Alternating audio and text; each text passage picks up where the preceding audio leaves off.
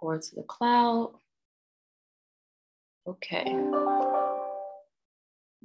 second. Okay. So welcome back to week 7, class UXI-105 Design Technologies. In week 7, we are putting everything together that we learned from the past weeks. And so let's go ahead and look at today's agenda. We're going to do a course overview as always. We are also going to overview week 7. I'm going to provide you with some resources to use as well as some reminders. And again, this live session is being recorded and saved under the web meeting, so you can always go back and reference to our previous recorded videos. Also, please keep your video on, but if you have to turn your video off, I totally understand. And please have your mic on mute, but if you have to take your mic off of mute, please let me know if there's any issues with viewing the slides, please do so. And as always, also, we're going to have some questions to engage in the chat, and you can also connect with your classmates in the chat as well. So our course project, you will choose an event, which we've already done in the past sessions. We selected an event, and also we created some marketing materials for you to promote your event. And the goal again is to market an entire event from start to finish and sell your client or viewers on going to your event. So now that we've been through weeks 1 all the way through week 6, now it's time in week 7 to put everything together, and we're going to create some presentations. But before we get into that, I would like to know, what is your favorite Adobe application that you explored in this course? So please drop that in the chat directly to me. And this is just to gauge where you are now that we are at the end of the course.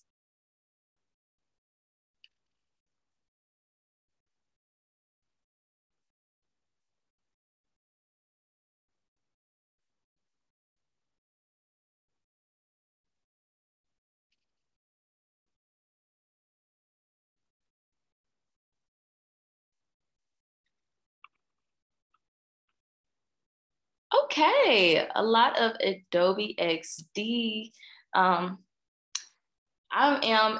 excited because when we first began, a lot of you guys mentioned Adobe Illustrator and Adobe Photoshop, and Adobe XD is our recent class that we explored the Adobe application. So I'm excited that you guys had fun exploring in Adobe XD, and definitely it's a skill set that you can use to apply in your design field. So let's do an overview of week 7.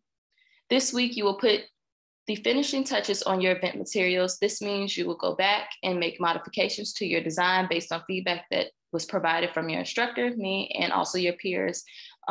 That is from your Yellow Dick discussions.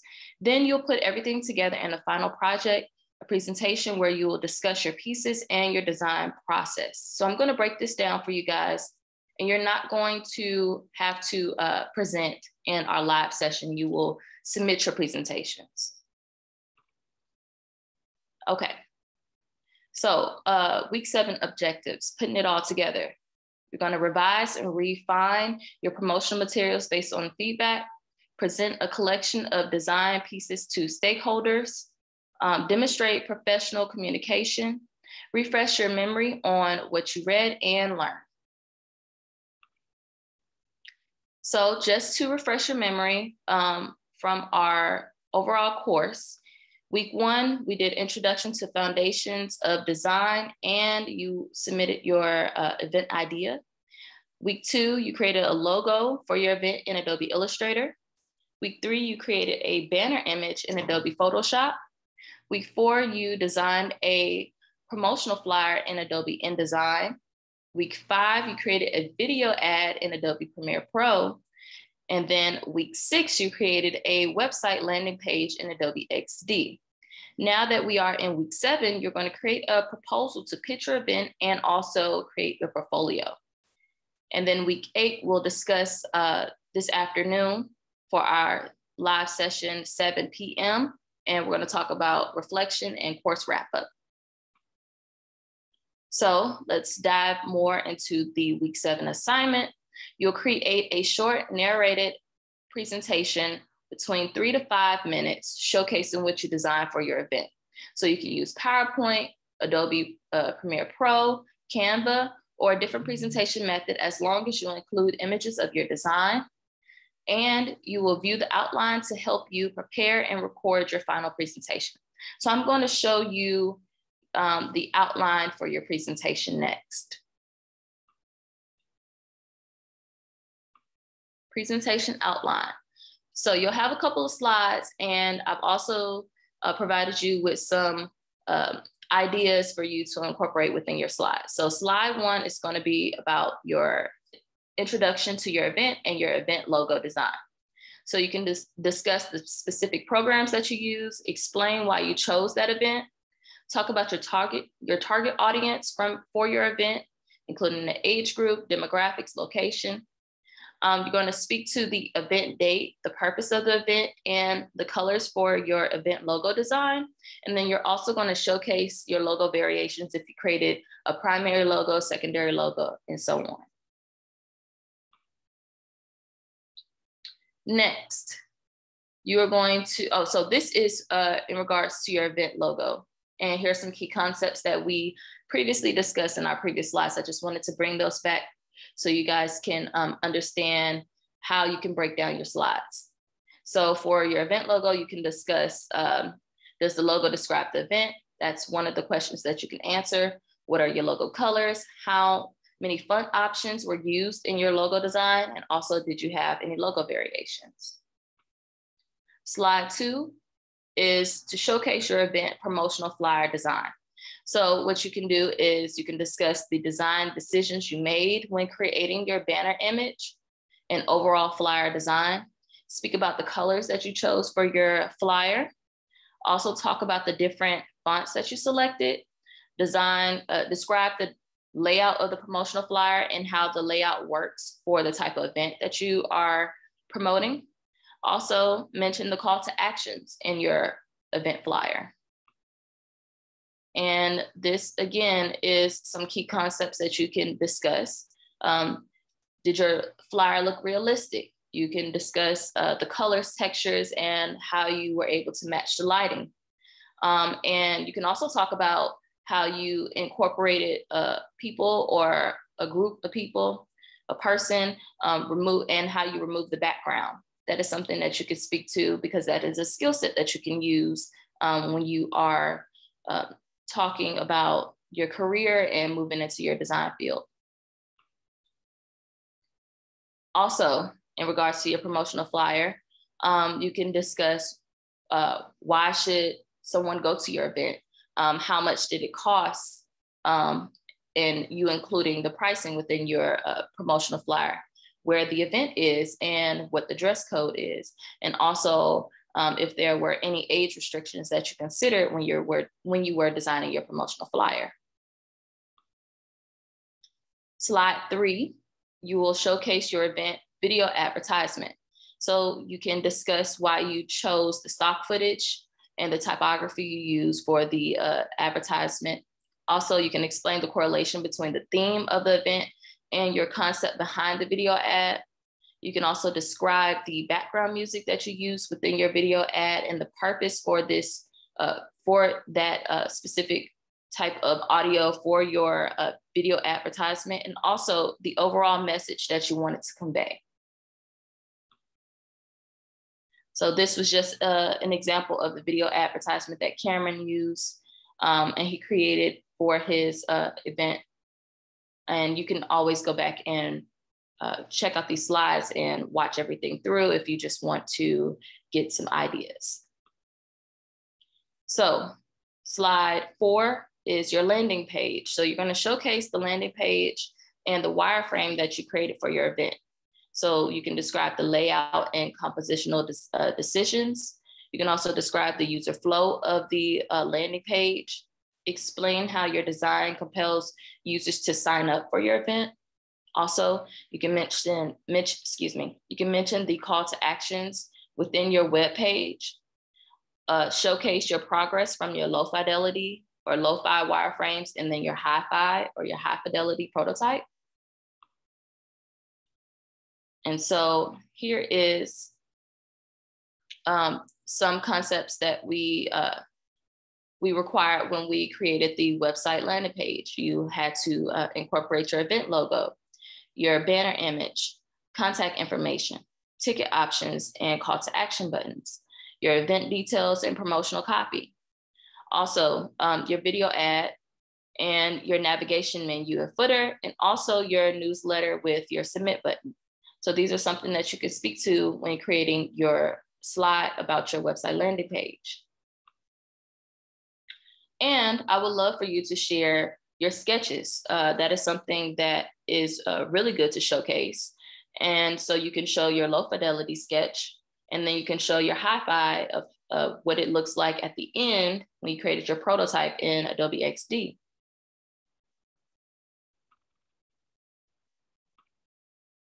So slide 5, we're going to put everything together. So you're going to put your images of your marketing materials side by side to give a collective portfolio view. What you can do is describe how all of your marketing materials tie together for your event. Utilize mock-ups to make your presentation look more professional. Also, you can showcase the consistency of all of your designs and the look of the event. So I have some examples. But before I show you some examples, if you don't know what a mock-up is, we're definitely going to cover it now. So what is a mock-up? A mock-up or mock-up templates are considered full-size or scale models of a design or device used for demonstration or test purposes. You can display the functionality or the final look of a proposed design. And it is used in various stages of the design process, from early concept designs to final production models. So this is an example of a mock-up collection. So here you can see that she, in this design, her name is Taylor. So Taylor created various designs, and then she used a mock-up. So her design could have been the back and the front of a newsletter header for a company. Also, she created these designs front and back for some envelopes, business cards, and also her landing page or for her website. So these are something that you can do as well. And I have another example of a mock-up collection. And overall, you're just seeing how it all comes together for the brand. So you can see that they created a logo, and they were able to use that logo on the mugs, on their coffee, their drinks.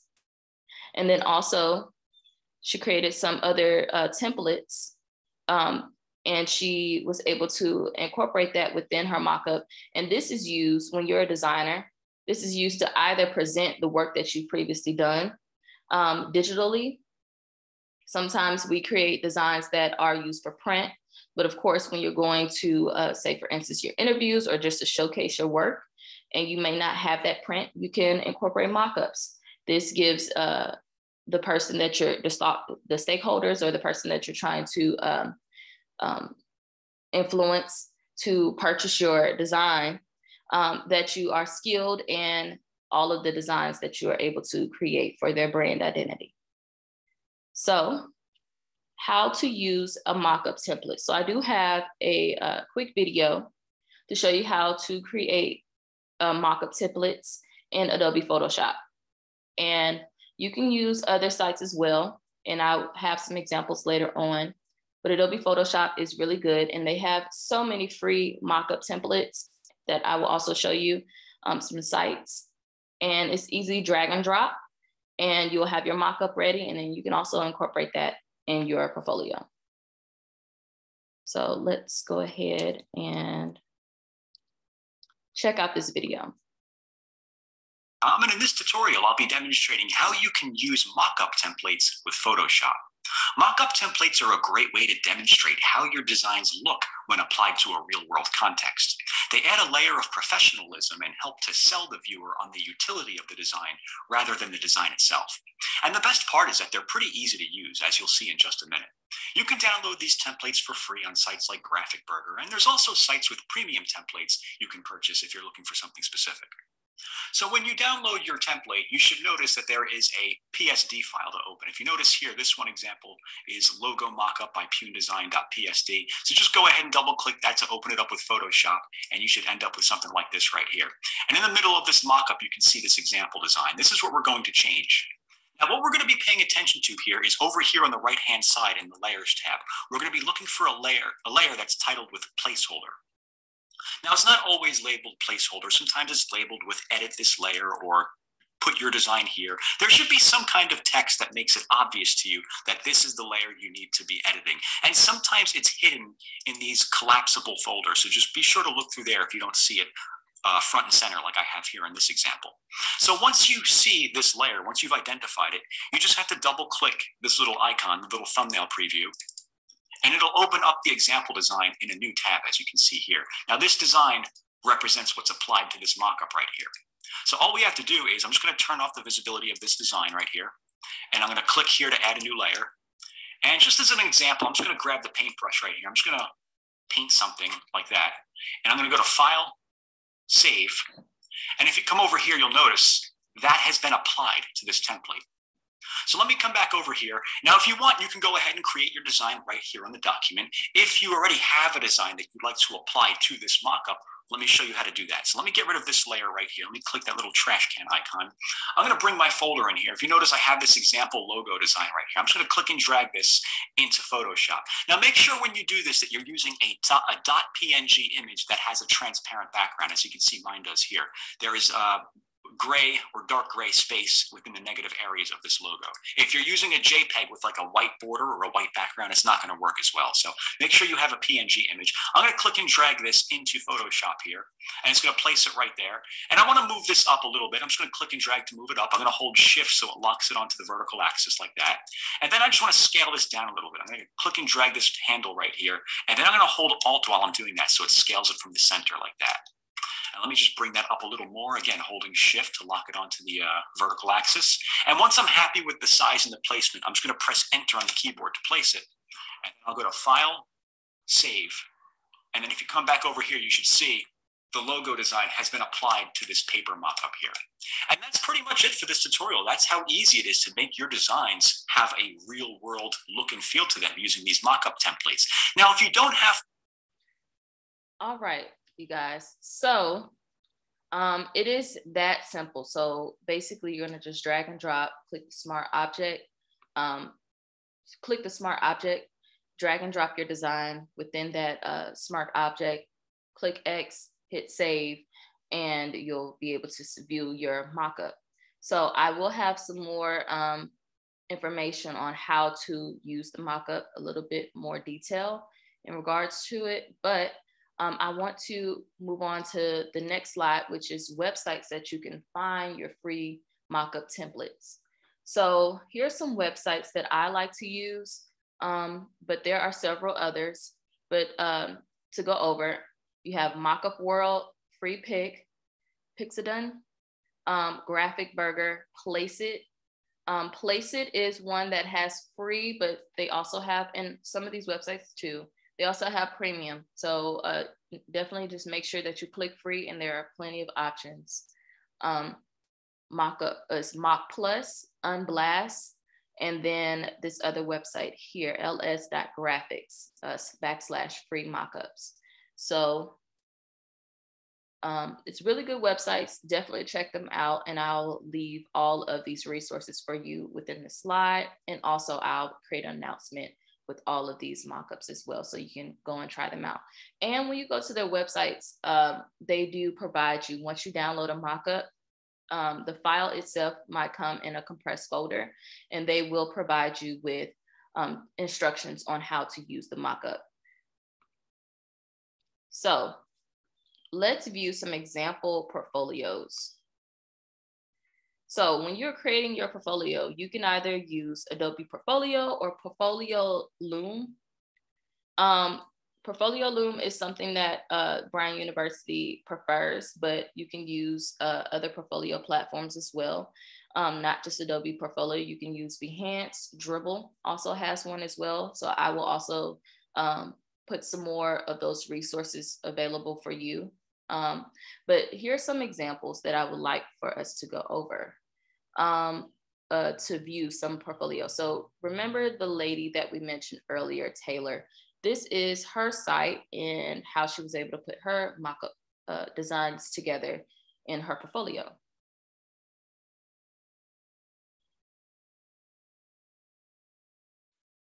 So we're on to her site, and this is where she covers brand identity specifically. So this is the design that we initially looked at.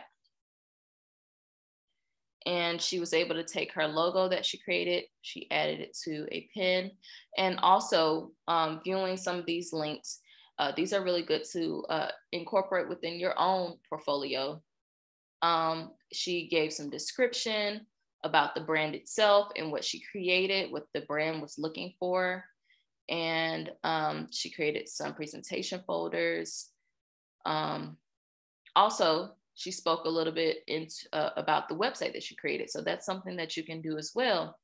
And she really just did the entire design. She exported that design, and then she used this mock-up of a laptop. So that's one way that you can create your design. And let's see. Now that we reached the end of our week 7 presentation, I know we ended a little early, but we are at the end of our course. So we don't have too much to cover other than this presentation. And then again, our session for week 8, which will be this afternoon, we'll just discuss makeup work and if you have any questions in regards to the course overall. So do you guys have any questions for me? No? If you have any questions in regards to the portfolio, please reach out. I will definitely help you. I like to use Canva. You can use Adobe. You can use PowerPoint to do your presentation, whichever you prefer, whichever you're most comfortable with. I'm not going to dock any points if you use anything outside of that, whichever that you're comfortable with, but I do want to see your faces on camera or just your voice. So whichever you prefer. And I do want to see that you're going in depth on the different slides, all of the information that was covered, and definitely consider the key concepts to include in your portfolio. So if you don't have any questions, and if you do have any questions, definitely reach out. But if you don't have any questions, that is the end of our presentation for today. So I hope that you guys have a great rest of your day, and I'll see you guys in our next live session. All right, bye.